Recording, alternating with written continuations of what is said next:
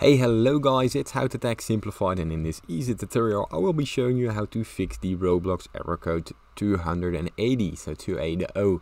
Now the thing is, it's very easy, so just follow along. The first thing that we want to do is go down to the search bar and type in add or remove programs. Now this will take you to the control panel, and here it's very important that you follow along and type in Roblox. Now what this will do, it will come up with all the versions of Roblox on your PC.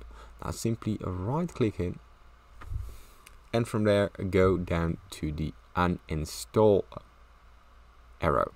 From there uninstall the game, uninstall all the versions, and once you've done that, we're going to the next step.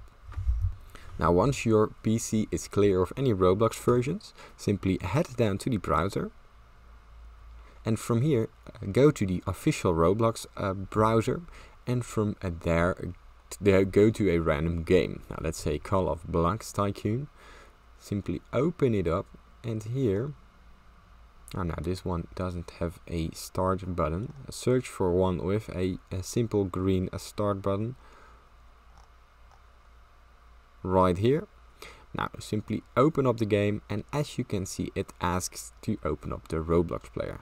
Now the Roblox player is installed, so what you want to do is download and install Roblox. Now this ensures that you have the latest software of the game, and it will dismiss the error codes. Now if this tutorial has helped you in any kind of way, please leave a like, subscribe. If you still get questions, leave them down in the comments, and thanks for watching.